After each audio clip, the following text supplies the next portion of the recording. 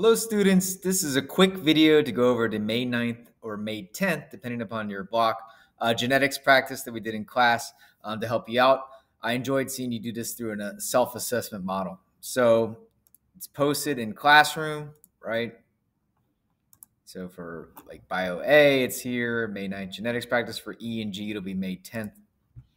Here were the questions, and there were 8 genetic crosses for you to do, a couple pedigrees for you to look at and go through. I did post an answer key, and the answer key has my pictures from working out on the board.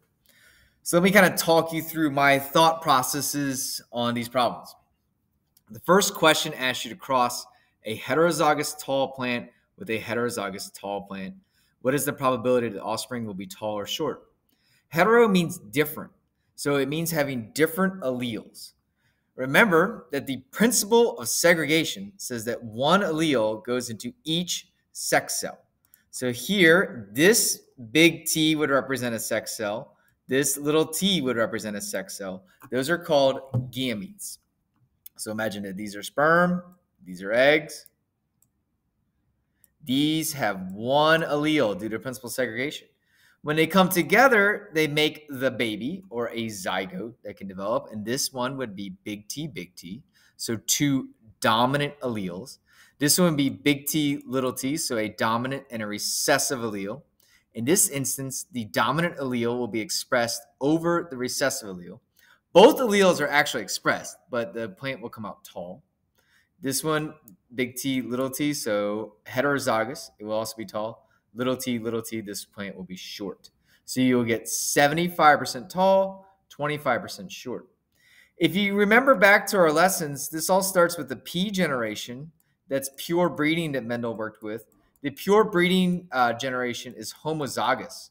So it's going to be homozygous dominant and homozygous recessive. They always come out tall. These ones always come out short. He bred them together, and that gave him an F1 generation, if you did that Punnett square, where they all come out heterozygotes, big T, little t. And so this is crossing that F1 by the F1, so self-pollinating them and giving you the F2 generation. So this is representing the F2 generation. All right, that's called a monohybrid. The next question went into 2 traits at once, right? You're really 30,000 traits. For this, we're going to assume independent assortment, and that means that the genes are located on different chromosomes or far apart enough on a chromosome that they sort independently of each other. So they don't rely on each other. They're not influenced by each other as they're made into sex cells. If you're interested in this, some genes that violate this or that would do travel together would be like red hair and freckles. Right? They oftentimes, when you see people with red hair, they have freckles. So the way this works is we have 2 traits. So here we have a capital B and a lowercase b, a capital C and a lowercase c. So this is the B gene. That stands for black coat color or yellow coat color. The C stands for straight fur or curly fur. So this is an F1 by an F1 because we have heterozygote. So you might already remember from class that that's going to give you a 9:3 to 3:1 ratio. But in the test, I'm going to ask you to do one of these. And I'm going to give you a hint if you're watching this video. It's not going to be a heterozygous by a heterozygote, right? Because then you would just know it's 9:3:3:1. I'm going to ask you to do something different. So, and we did that in class. It's not like I'm asking you to do something you haven't done.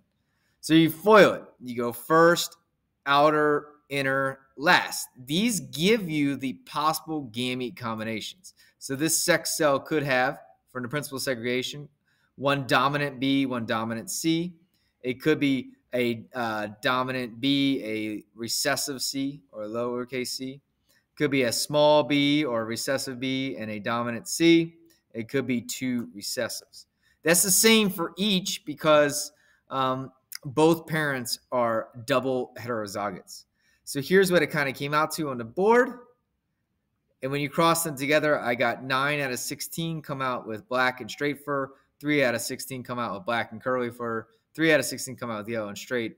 And only 1 out of 16 comes out with the double recessive of yellow and curly. This is important. That's Mendelian genetics. And then violations of that would be non-Mendelian, which is really interesting to learn about. The next question asked you, what's the probability of getting the baby being heterozygous, big B, big C, little c? So I'm asking you for the probability of a genotype. The way this works is you do the simple 4-box Punnett square for each trait. So you keep the B's together. So big B, little b, that comes from this individual. And then big B from the second one. Cross them. Big C, little c, cross them. So the probability that I am heterozygous, big B, little b, or dominant, recessive, is 2 out of 4. Same thing here, 2 out of 4. You can then use the product rule because I'm saying big B, and big C, little c. That implies multiplication. So 2/4 times 2/4, you multiply the numerators. 2 times 2 is equal to 4. Multiply the denominators. 4 times 4 is equal to 16. 4 over 16 is 1/4. All right, here, this gave some students a little bit of trouble. So let's go over it here. For blood types, you can either be A, AB, or O. And then a separate allele, you can either be positive Rh factor or negative Rh factor. So we use the capital letter I to denote the presence of the antigen on the red blood cell, the presence of the marker. This person has both A markers and B markers on their red blood cell. This would be an example of codominance for multiple alleles. Both are expressed. They have a baby with someone who is O blood. So that's little I. That denotes the absence or that there is no antigen on the red blood cell. Here, for the rhesus factor, and this is what I tried to clarify in class, you're either positive, which means you have the antigen on the red blood cell. So here's your red blood cell, and you might have a positive rhesus factor, or you're negative, which just means the absence of it, which is similar to being O blood type. So in this instance, the positive is dominant to the negative, just like A is dominant to O and B is dominant to O as well, right? Because now let's imagine that this person is, let's say that this person is I, A, little I, and it is like positive and a negative. Well, they're going to express the A's. They'll also express the small I, but that small I is just the absence of an antigen, so it means nothing's there. And they'll express the positives.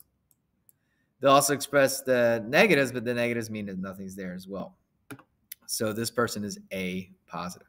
So the chance here that the baby was, what did I ask you for? An A positive child. Well, the chance that they're A is 2 out of 4. The chance that they're positive is 2 out of 4. 2 out of 4 times 2 out of 4 is equal to 4 over 16, or 1/4. All right, and then I asked you, well, what must be the child's genotype in problem 3? So the child is going to be a heterozygous A and a heterozygous for the rhesus factor. Here's one that you'd see maybe in AP biology, but if we have a lot of traits at once, right? And we're going to assume independent assortment for these 4 traits. And I asked you, what are the odds of getting offspring with a recessive phenotype for all 4 traits? Well, I didn't pay enough attention making the problem, which is unfortunate. You'll see why in just a second. So I do my A's by my A's. Okay, set out that Punnett square, 1 out of 4. Do my B's by my B's. Do that Punnett square, 2 out of 4 are going to be the recessive phenotypes. Do my C's by my C's. Because this person was homozygous dominant, and this person's heterozygous, 0 out of 4 come out recessive, homozygous recessive. Here, you can do the D's as well. So a homozygous recessive by a heterozygous, you're going to get 2 out of 4. 1 over 4 times 2 over 4 times 0 over 4 times 2 over 4 is equals 0 out of 16. So if I had done it differently and didn't have this as a homozygous dominant, you could have figured out the probability there. All right. So what have we done so far? We've done monohybrids, we've done dihybrids, we've done product rule for 2 traits at once, or more traits at once. Now let's get into some non-Mendelian genetics. So some items that don't follow what Mendel did with the pea plants. Here we've got the snapdragon plants. I showed you pictures of them in class. We're going to do a heterozygous snapdragon plant that is pink with a red snapdragon plant. I did it two ways. You could either do C denoting color and then a superscript showing red or white, or you could just done R and W's. And it shows you that they'll come out 50% red and 50% pink. So this is an example of what's called incomplete dominance, right? When you turn in incomplete work, nobody wins here. Neither allele is going to be what we might say the winning one or fully expressed. They're expressed, and it kind of comes out as a blend of them. Well, this is interesting because if you breed pink by pink, right, you would get red, two pinks, and a white. And so it disproves the concept of genetic blending because the alleles come back out. If we were just a blend here with these snapdragons, then they would stay pink forever. Pink by pink would just be all pinks. Now you might say to me, Mr. Gidney, well, I am definitely a blend of my parents. And I say, I am too, right? Like I'm half Japanese and quarter English and quarter Irish. I get it. But what's really happening is that there's a lot of Punnett squares contributing to my skin color. It's not just one, right? That's why we get a gradient. Things that have many Punnett squares are called polygenic. And then you can get like a bell-shaped distribution of traits. All right.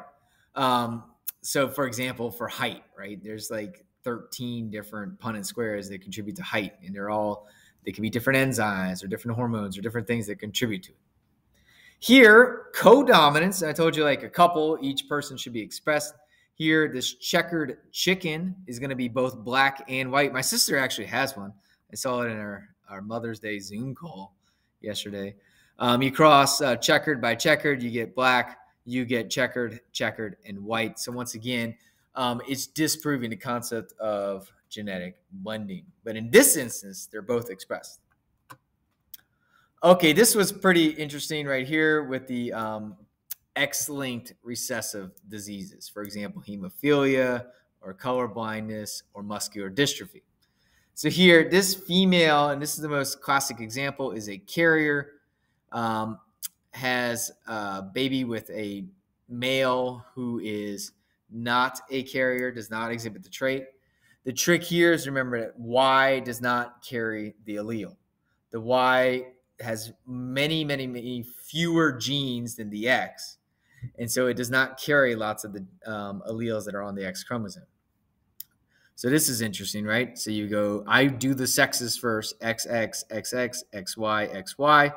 This one's going to be homozygous dominant, so no hemophilia. This one's going to be heterozygous, still no hemophilia. This H is, this dominant H is expressed enough, even with bar body inactivation, if you remember our calico cat lesson, that the lady is not hemophiliac, but she's a carrier for it. And then here, this boy does not have hemophilia, has the dominant allele, and this one does. So if the child is a boy, then we're just looking at these two squares. There's a 50% chance that the child could have hemophilia. All right, so you should practice those. There are tons of practice problems in Google Classroom. Don't just rely on a study guide. All right, let's look at this pedigree. Here, it skips a generation, so it's got to be recessive. Okay, it cannot be dominant. If it's dominant, then it can't skip a generation. Now, here's a question. Could it be autosomal recessive or sex-linked? You can rule out sex-linked, but you can never rule out autosomal recessive completely. So for these types of problems, I want you to give me as much reasoning as you can, and I will give you credit. Here, when we're looking to see if something's sex-linked, we look at dads and daughters and moms and sons. So let's look at this daughter. If she has it, and if it is sex-linked, like let's say hemophilia, her dad, which is 2-3, would have to have it because he gives her an X and it has to have that recessive allele.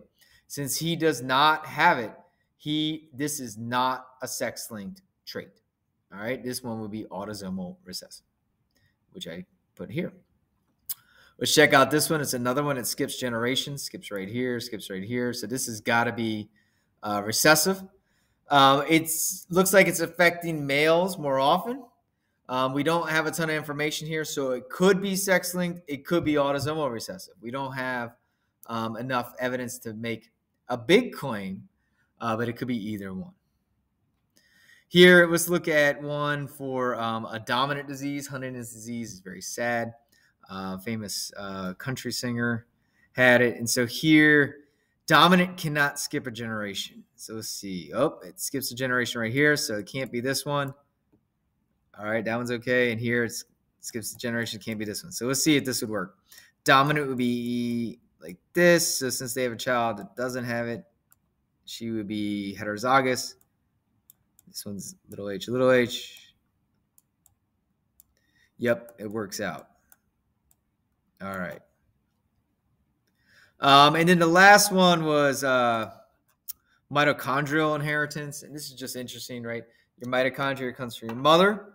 So the mother, if she has a mitochondrial disease, all of her children would have it. So notice how all of her children have it, but only her daughters would pass it on.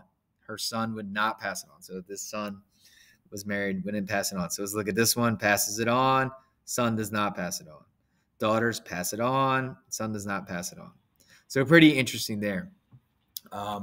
And you should look at I showed you in class, the UMDF, the United Mitochondrial Disease Foundation. There's a lot of diseases that affect the mitochondria that need good researchers like you to work on them. All right, students. We also did, Thomas Jefferson and Sally Hemings and how that Y chromosome is passed down. That'd be good to review as well. I just didn't fit it on the sheet. Hope you found this helpful. Take care. Peace out.